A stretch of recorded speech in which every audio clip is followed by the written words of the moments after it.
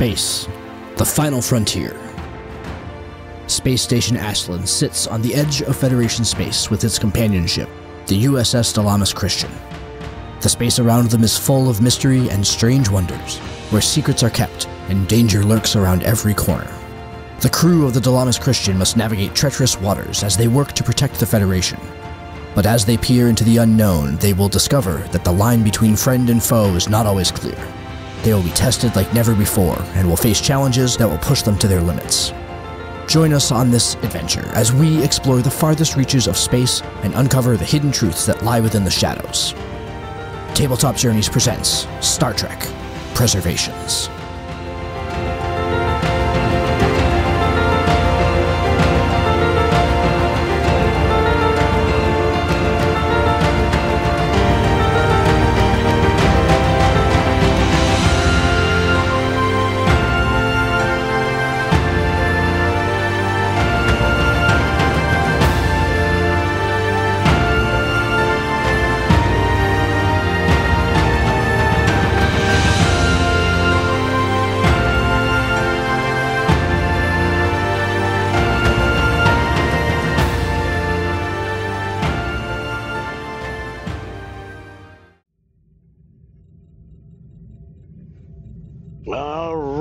Before we move on to Ocean, Lacey, did you have any follow-up questions? You had said that there is something that I wasn't able to fully get a grasp on that would either come out later or I could ask more questions about now, but I didn't catch exactly what that piece was. Certainly. You gathered the fact that Magra was looking at those three specific areas.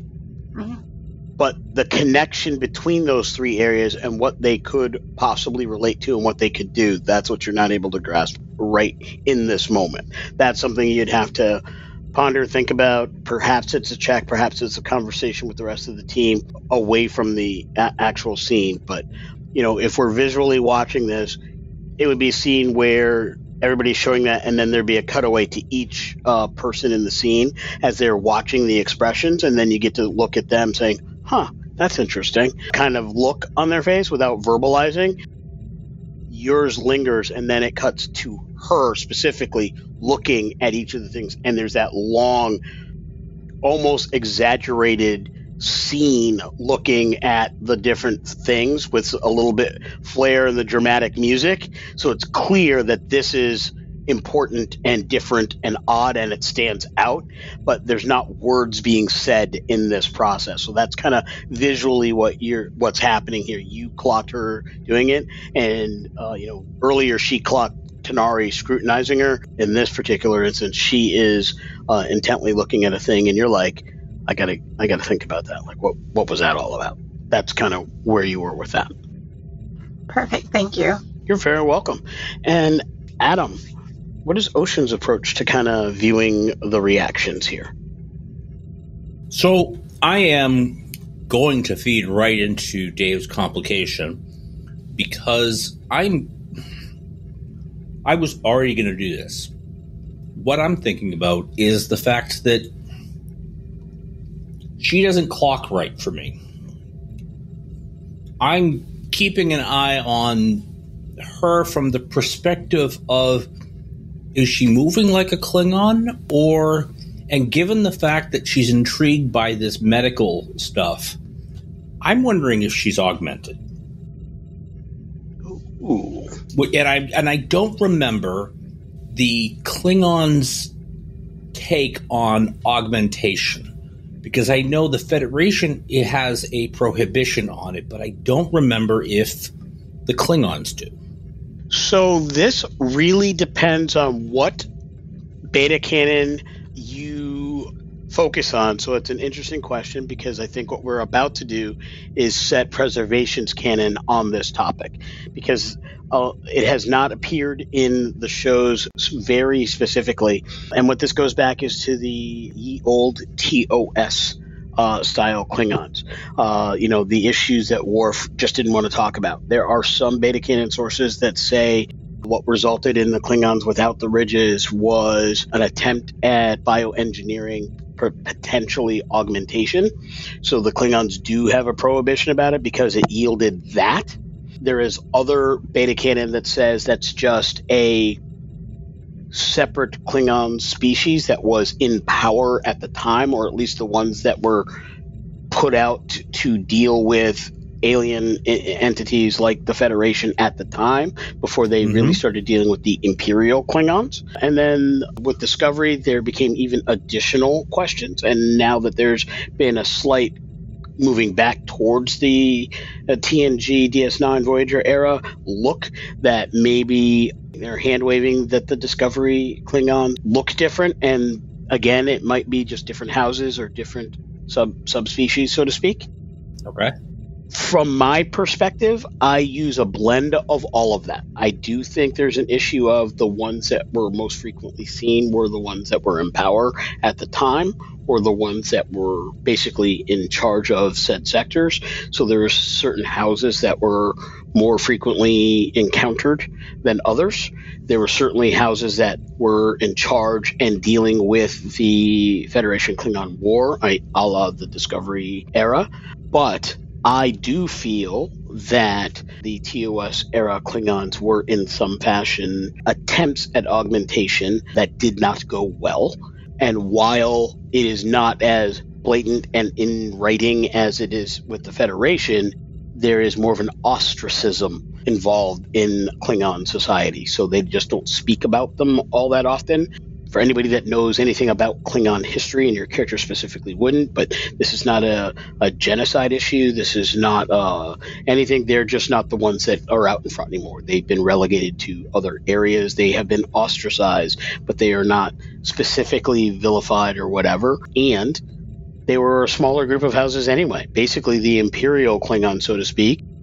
Once the breadbasket of the stars was seen more Alpha Quadrant facing, they took the forefront in expansion in that way. So that's why you started seeing more of them, where the other ones were left to maintain areas that are rarely seen on the backside of the Klingon Empire that lean more galactic eastward, so to speak.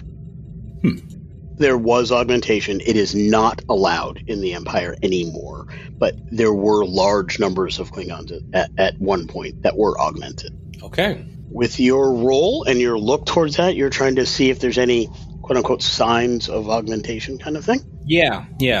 Okay.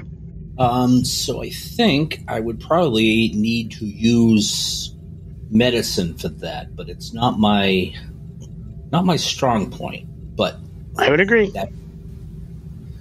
I think this is going to have to be insight medicine. Okay. Which is definitely not my strong point. So I'm going to spend a threat for intense scrutiny to get an extra die. Okay. Because what could happen? And don't think I have a focus for this. No, I don't have a focus for this. Okay. Clandestine operations? I don't want to abuse that, but I'm wondering if that, because that's such an underground thing, if that would come into play. I wouldn't consider it an abuse, because it is really about one of the few things, unless you had science focuses in augmentation or genetics possibly xenobiology. I think that's really the only thing. Like, you're just good at noticing things that are supposed to be hidden. So and specifically operatives who like to be hidden. And I think that really applies in this case, because that's kind of the avenue I think you're headed. Mm-hmm. Yes, because it wouldn't be advertising that. So, all right. I rolled a 4, 5, and a 9. However, none of that is a critical, but that is 3 successes. 3 successes. All right. So, unfortunately, you are not successful in getting any information from her. You get the same information about Volkar. You don't get any additional information along that range because you needed to hit 4 to get the goods on Magra. I will say, as far as a success with consequence, you're pretty convinced that there's something definitely about her. Like, she's not on the up and up. You can feel 100% confident in that. As to whether or not that's augmentation or what the reason for that, you don't know. What you do know is she's definitely hiding something. That you can walk away from this particular scene knowing she's hiding something. Changeling! Excuse me. Okay. Good to know. Thank you. Yeah, fair enough.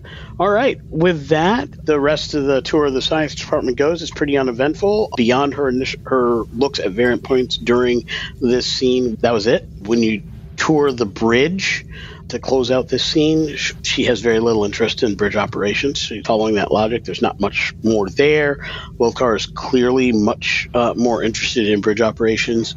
He asks questions, again, not trying to get into sensitive areas. And this, because you guys have all been successful, it's very clear that he is aware of sensitive information and how impolite it is to even ask questions of people and put them on the spot.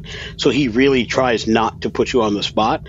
And this is not I don't want to get caught. This is a level of respect. It is very clear now that you've been with him for about an hour as you go through the tour that he respects the Federation in general, and he respects this ship and its crew in specific, and he has a great fondness, if not just respect, for Tenari based on reputation alone and combined interests. In the course of the tour, if your knowledge of ships came up, he would also have a fondness for you, Ocean, because he is clearly about ships and shipbuilding. So if that happened to come up, that would be something he would connect with you on. So as he has a specific connection with somebody, he tends to be a little less formal and a little more polite and open up a bit more.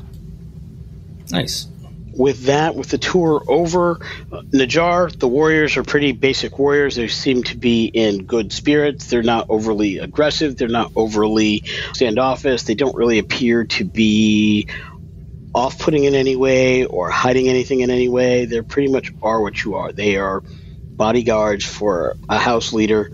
You do get a hint that as actual military members, that this is crap duty. We're protecting an architect. They don't like it. There's no glory in protecting an architect other than it's good for the Empire. At least one of them is really not pleased to do the job, but they respect the institution of the IKS enough that they're going to do their absolute best at the job. So you don't get any idea of any plots or things of that nature, just people stuff. Guy doing a corporate security gig. Yep. He'd much rather be on the front lines of some expansive operation and doing glorious things. They're happy with whatever accommodations you get. Anything that you wanted to do or ask of them, or beyond that general information that you were able to glean?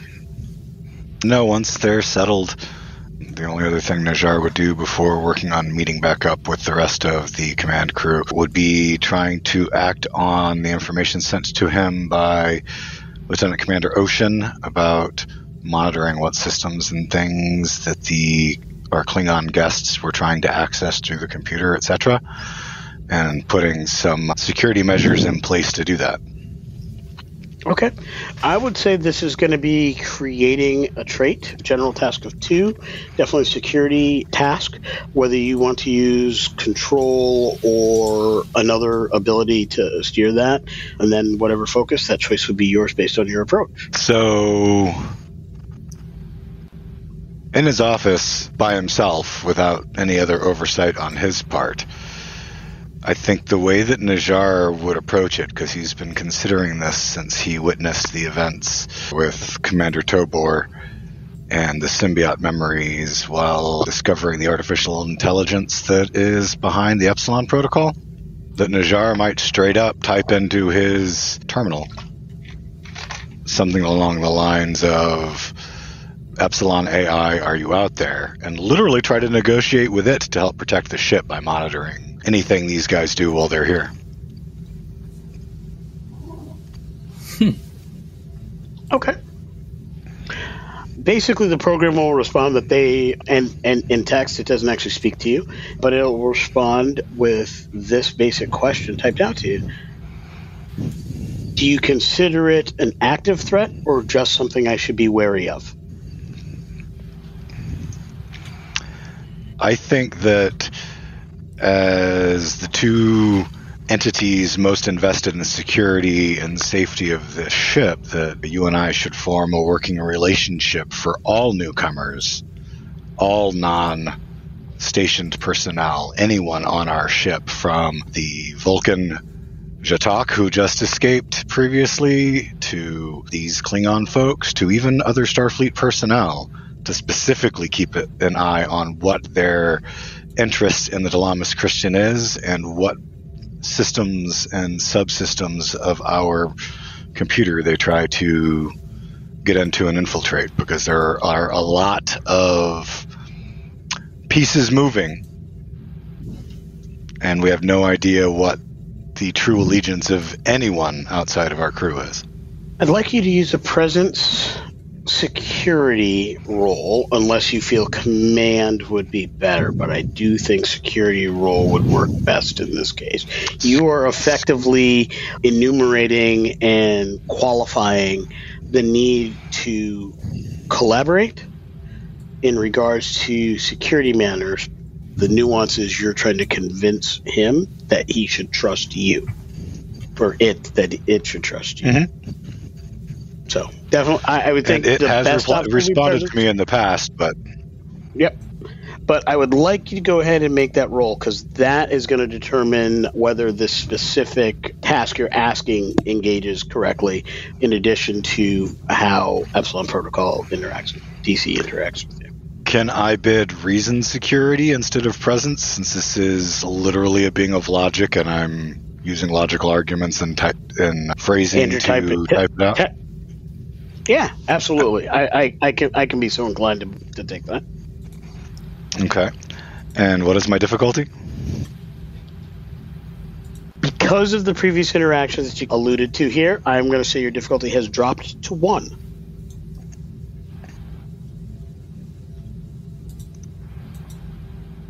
Okay. Since this is potentially an ongoing pact or contract or agreement between the two of us, I'm going to consider it important enough to secure that I'm going to spend a threat for a die.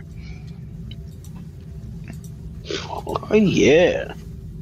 I am, however, going to take that threat and one more, and your complication range has expanded.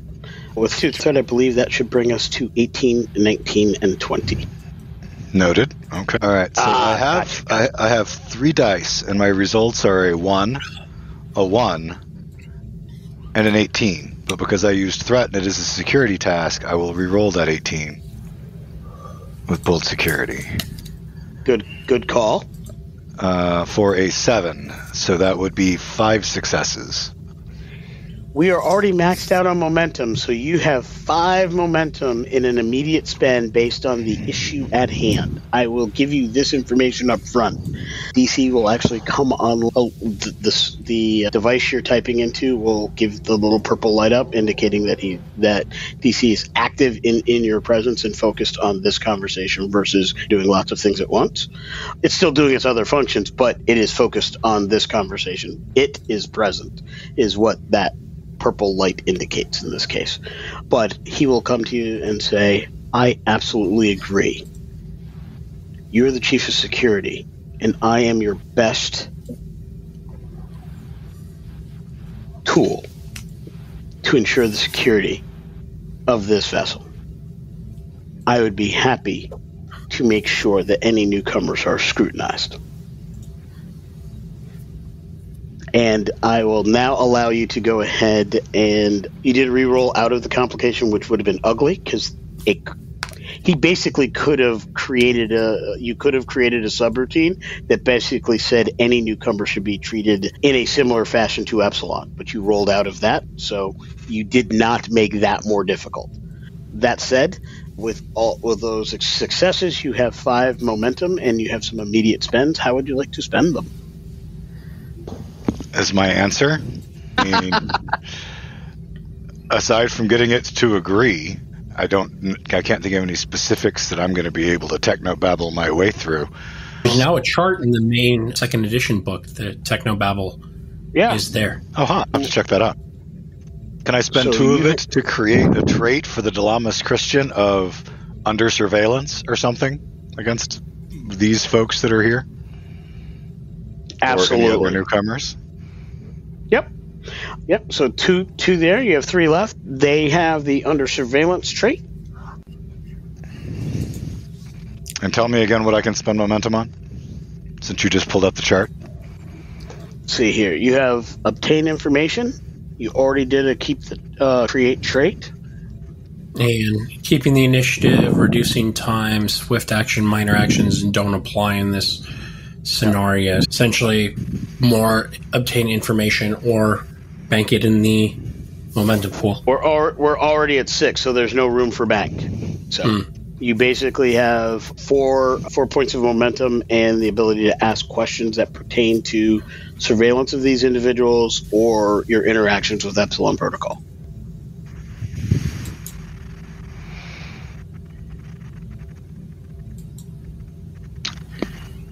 I have no idea what to ask it about Epsilon Protocol that would relate to what I'm doing right now, and I feel like just trying to get general information about Epsilon Protocol out of it while I was doing this would be disingenuous to the intent and possibly turn the Epsilon What about off. spending the remaining momentum for kind of the longer potent trait of Epsilon trust, or the Epsilon Protocol starting to trust you? Okay. That's nice. I like that. Good call, Joe. And establishing a relationship with the Epsilon Protocol, the partnership or something? I will let you use those 4 bonus momentum for that purpose. Basically, you have Epsilon Trusted as a trait you can put on your character, and that's going to be long-term indefinite unless you do something to lose that trait. So you can just jot that down, and what that will do is make any situation where you are trying to convince or perhaps even work in opposition to the protocol, that trait will be 1 easier for you. Or it'll actually hear you out. Yeah. And generally, it will start regarding you in a different light than it has previously. You don't have to do what you just did to get the conversation. You can just be in a situation, hey, can we talk? kind of thing, and it will do that. Fantastic. All right. So with that, if there's anything else anybody wants to do, the tour is just about over. People are going to retire. We're going to move to the next scene, which is coming up to, it's going to be about a week later. You're going to be arriving on scene near Outpost 39. Is there anything anybody wanted to do before we close this? And there's a week's travel. So I know there are a couple long-term things that people wanted to act on, so I think I'm going to entertain that, but I'll start with you, Commander Tobor. Yeah, mostly I'm just, over the course of the week, I'm just trying to see if I can't get our guests to let us know what they're doing, why they're going to Station 39, kind of what essentially their official mission without revealing too much classified information, and having given him the same courtesy about, what brings a Klingon like you all the way out here to the Briar Patch, kind of thing. Yeah. All right. So they are pretty... Correction. Vokar is pretty upfront about their mission. He states very clearly there's nothing clandestine about about the mission, nothing that seems particularly sensitive. Specifically, he is part of his house representing the Klingon Empire is part of a joint Federation operation. Starfleet is involved in almost a secondary fashion. This is more of a Federation Klingon Empire issue than IKS Federation issue, so a civilian side issue, but it is fairly high level. The Briar Patch, which at various times in history has shifted between Federation control, Klingon control, all these different types of things, is an area that is largely, even in this day and age, uncharted, and part of the reason for that is the way the nebula functions and some newer technologies. And in specific, you find this out, this is why he was very happy to hear about Tanari. He had not heard Lieutenant Neela's name previously because she wasn't part of the big event that took place last season, but he has since, while being on the ship and since doing more research on the issue, even more jazzed and is a lot more vocally interactive with you, Lieutenant, because they're here to help get the Briar Patch mapped. They want to know what's here, and the reason for that is it has traditionally for almost 300 years been a place where criminals, pirates, thieves, and any number of skullduggerous individuals have chosen to hide and go into because it's so hard to scan. But some of the work that has been done on the DC and with your variant ships and triangulation, and in recent additional sensor work that has been done, the patches and fixes that Lieutenant Neelan and Tanari have done with Aslan Station and the various teams that are there, that work is disseminating through the galactic scientific and engineering communities. They are there to assist with outfitting equipment that's located at station or outpost 39 with the similar sensors to what you have on your shuttles, and outfit the sensor array on that station with the types of sensors that you have on Aslan Station, and get that station, which has been abandoned for a while but is now being brought back up to operational status, as a hub for mapping operations. And they're going to get a lot of shuttles and runabouts like the Eagle, and they're going to start doing some high intensity, like high velocity volume mapping of the Briar Patch.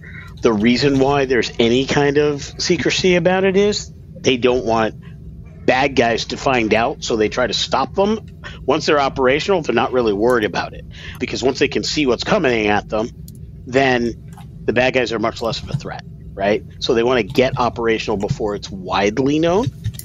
But the reason why the DC was actually selected was simply because the two subject matter experts are on the DC, and you actually have working prototypes and functional usage of the exact technology that they now want to employ to do this other type of mission. So with that information, I'm going to authorize both Neelan and Tanari to share the underpinnings of the subspace modification stuff we've been doing to find Epsilon without telling them what we're looking for. You know? And if it does come up, we'll say there's this ship that attacks Zunia using this rogue subspace weaponry. We're hoping that see if that helps anything with the subspace mapping of the Briar Patch Nebula because of the interference. All right, sounds good. And mostly to see if Magra picks up on anything subspacey and has any insight that she can contribute. For her part, Magra is there. In the course of the week, she pretty much says, I'm not a subject matter expert in most of these types of things, but she's the representative they sent to assist the house. That's why she's here. She's not from this house. She feigns no expertise in these types of matters, but she definitely has a scientific mind, so she does lend help when necessary as far as talking about topics or discussing phenomenon. She has general science knowledge, and so if a physics topic comes up or something specific to ship design, she can certainly apply the scientific method to helping come to a resolution. It's just not her matter of focus and expertise. Because of some technical issues, this episode was recorded in 2 separate sessions. We now join the second session in progress. So now that the tour has been completed, people are settling into the travel, that their routines, standard ship functions. For the audience, our ship's captain and XO have done an amazing job. They've put together duty rosters. So at various times during any session, as long as we know what time of day it is, we know, generally speaking, where NPCs might be, who might be on the bridge, who might not be on the bridge. Really appreciate your back-of-the-house efforts there. Great job with that, Commander Tobor and Lieutenant Commander Ocean. that's phenomenal. And there's been input from other folks along the way.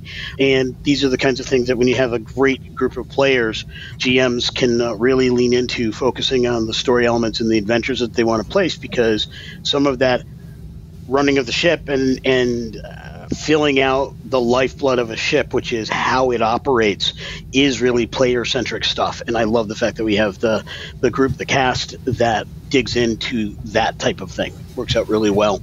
And I look forward to and encourage more. And as we are going through the tail end of season 2, and Josh and I are starting to prep season 3, that will definitely be rewarded and remunerated in multiple types of ways. Look forward to that when we roll into season 3. All right, so continuing on with the travel, nearly everyone on the senior staff has more things on their plate than anybody should possibly have.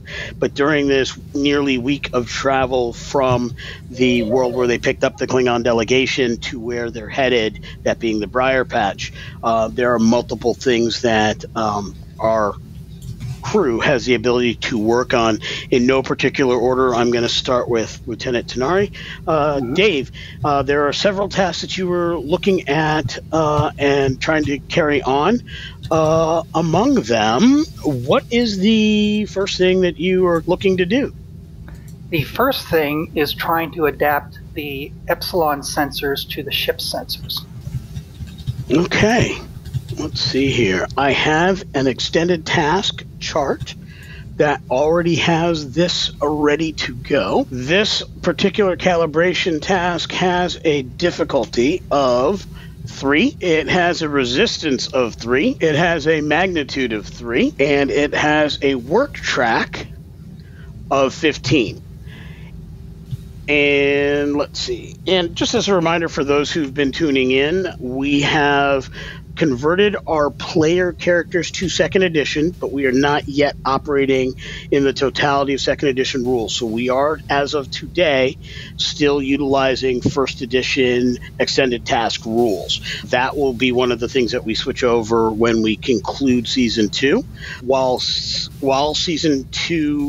season 3, when we will use the full second edition rules, will not begin airing until 2024. We are recording in September, though most of you won't hear this until probably October. So it's only a couple months away before you see the season 2 full set of rules on the show. But we're still digesting those. And because we're in the middle of several of these things, we didn't want to change midstream because that might be a bit jarring and a bit more challenging and less consistent for the... With that, you've got a week, so I'm going to definitely say we can get in about 2 different attempts on this, depending on how you do. Okay. But definitely you can get some work in, and we'll see how far we go. With each magnitude, there will be basically thresholds or things that will happen. Part 1 is really just figuring out the details, getting the mechanical work done. Everything is wired the right way. Everything's flowing the right way. Those tests go well. That's magnitude 1. Then magnitude 2 is getting your calibration so it's right in general. And then magnitude 3 is just a proper field test to make sure there are no bugs in the system. So that's narratively the 3 thresholds that we're doing. So within this week... Pun intended? Yes.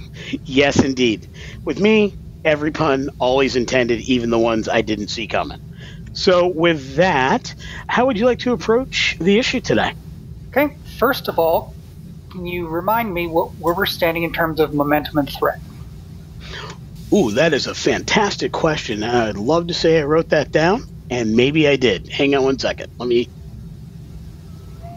Used up all your threat. And I think we had a special advantage that gave us 7 momentum. That is entirely possible. Adam, far be it from me to tell you you're wrong, but I'm going to say there's a good possibility you're wrong. Let's see. You think? This is why he's here, so... Yep. I appreciate you stepping out for the crew and really trying to make that happen.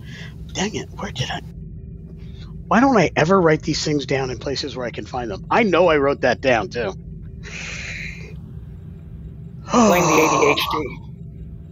I would love to. That's probably just me being stupid, though. Did you screenshot it? If I did, the challenge is where did I save it? Did I put it in the chat somewhere? I don't think I did. That would have been smart if I did, but I don't think I did. Jokes for days. Let's see. When in doubt, we can just reset to 10 threat and 3 momentum. I'm going to say I hadn't spent a whole lot of threat, but I also don't think you gave us a whole lot of threat. No, actually you did, because there's some questions, if I remember, from Magra. Tell you what, I will go with the 3 momentum, but I think I'm only going to go with 8 threat. How's that? Does that sound good? Okay. You're on mute, Glenn. That probably explains why he didn't respond earlier when I made some kind of silly comment, but I said, I'm pretty sure you only had 3. 3 threat? Oh, yeah. Tell you what, I'll cut it to 6 then. 8 was fine. Nah, I'm fine with 6. We always give you plenty anyway. Yeah, you always do, and I know it's coming. You want me to have 6. I don't need a heads up for this one. I don't need any gifts on this one. I missed my mouth. Yeah. Well, let's see here. Yeah, so that's where we are. We are at 3 momentum, 6 threat to get us started. All right. And you said it was difficulty 3. Mm-hmm. All right. And the first task you said was what again? Just getting the hardware in there correctly, Okay. making sure everything's wired correctly, the right conduits are plugged into the right conduits so there won't be overloads. No extended complication range on this one, but no overloads. Things integrate well. If you have to shift power to and from, it doesn't create other issues, break down siphon power inadvertently from life support or other systems, things like that. Basically, I'm giving you ideas of what complications might come up when you roll 20. You know who's rolling. Yeah. So, Dave, since we're still using the first edition extended task as chief engineer, you get the role ability of having your engineering team trait that will reduce difficulty by 1. So that reduces it to 2. Tell you what, I will spend...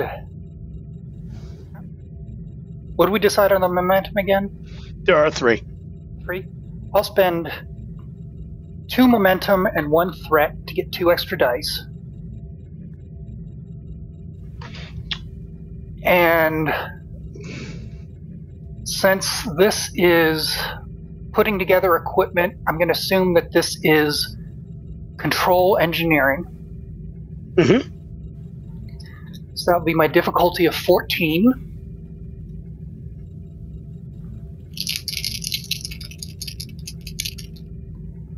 And I'm assuming my epsilon species detection focus will come in to play. Yes. Okay. Let's see what we get. All right. Wow. A 5, an 8, and a 3. So that is 4 successes. You should have been rolling 1 more die, Dave, because you bought 2 extra. You are correct. Thank you. That is an 11, so that's 5 successes. Sweet.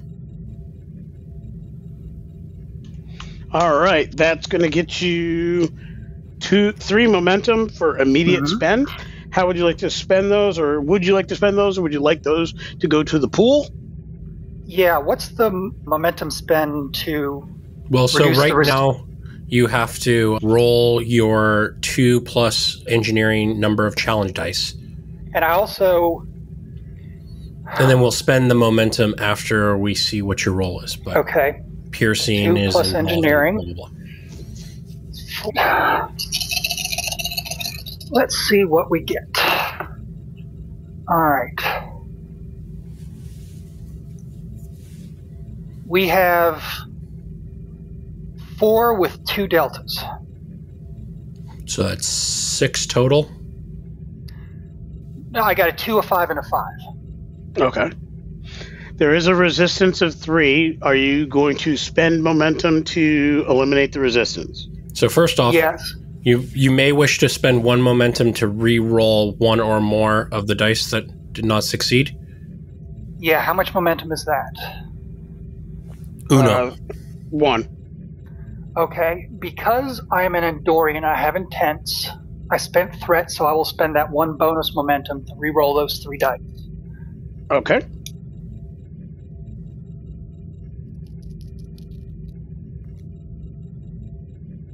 I got a 1, a 2, and a 2. Perfect. So that's 5 more. So you roll 7 dice, Dave? Did you roll 7 dice? I roll 6. I have a 4 engineering. Oh, okay. So you got a 1, a 2, a 2, a previous 2, and a 5 and a 5?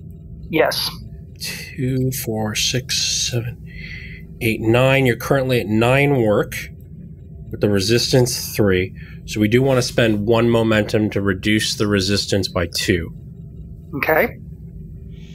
So that would mean 8 work would get through to the track, which is good, because it'll give us a breakthrough and take us from 15 down to 7.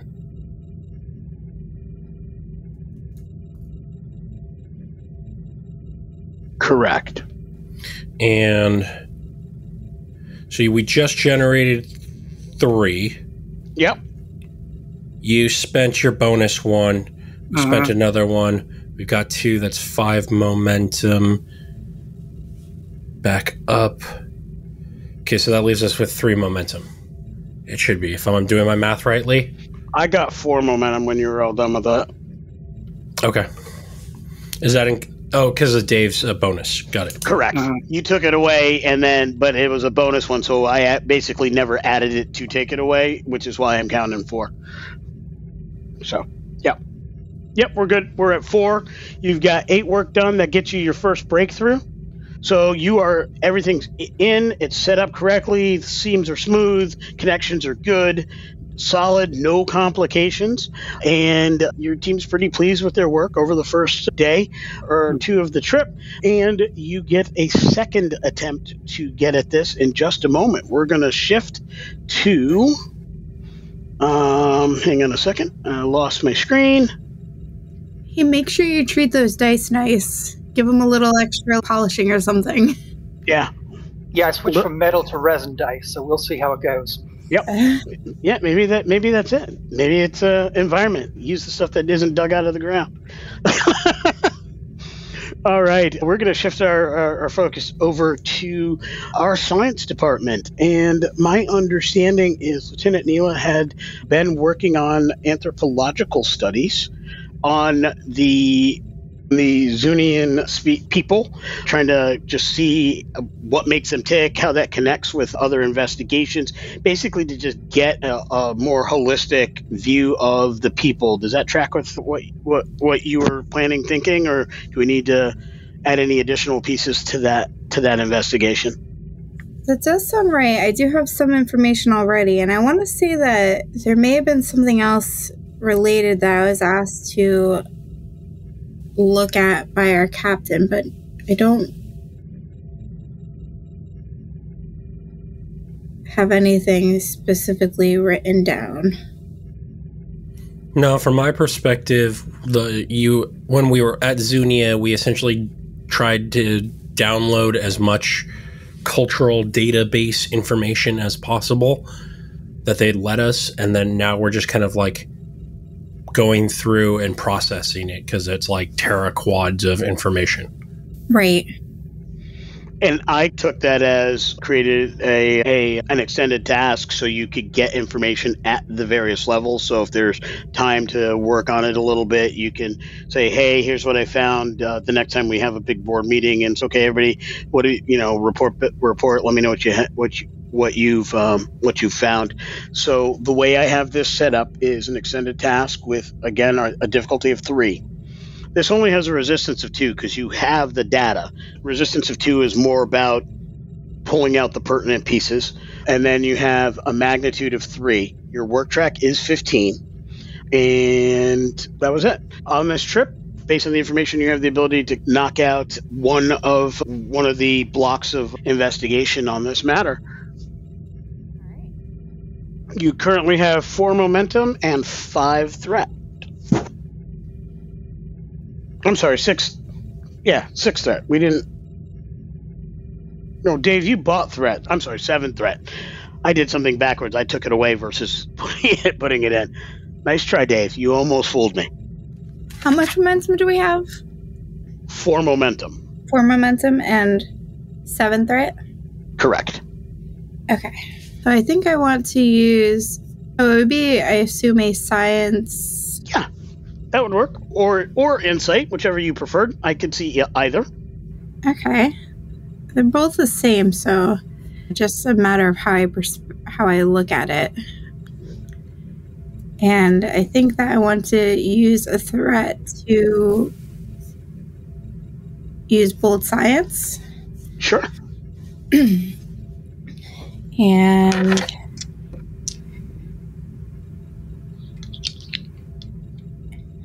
I think that's it.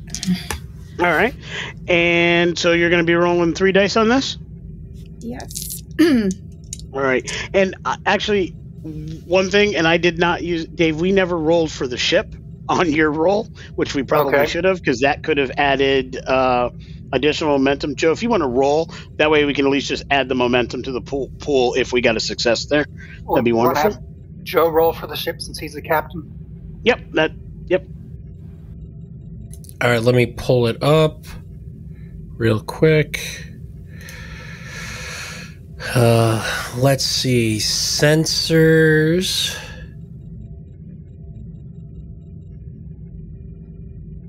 Sensor science? For Dave's role, that would be, I would say, sensors it's sensors or engineering. No, sensors is the system. Department is either... Definitely engineering, then. Engineering? Okay. Then that was a 14, and I needed a 12. So no assist. No assist. Can't change the past. Your friends on the Michael Collins, they're doing their absolute best right now. So we will see later this month whether they're successful. So one of the things I'm personally interested in with looking into this is that we previously learned that the Zunians are older than Tethys as far as the artifacts that are related. So that's one thing that I'm interested in finding, how, if it was something that moved from the Zunians to like an infection kind of thing or something like that. So. And actually, kind of like where it originated and where it progressed to. Did it start one place, go to the other, or are they two kind of separate emergencies situation? Okay. And Lee, one of the other things I just came up with not too long ago, from the hologram of the story from Tethys and the dimensional wormhole thing from the other universe thing we don't know of. I want to check that versus the Zunian's strange radiation nebula. Is that the aftermath of that whole incident and stuff? So that's what I'm also having them looking at, study the radiation and what it compares to on Tethys and in and around the area.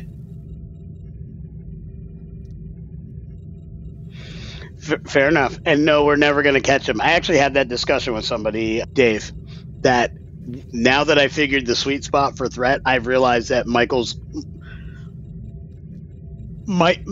record is probably very safe with me, because now that I know how to spend threat and I can have fun with it, I'm too willing to have fun to ever let it get there. I never see 20 anymore. And I used to see 20s all the time. Like 20, 25. I got to 30 on a couple occasions, but not anymore. I can't do it. I'm addicted to spending threat. Gonna have to face it, I'm addicted to threat. All right, with all apologies to Robert Palmer and the guitar playing ladies.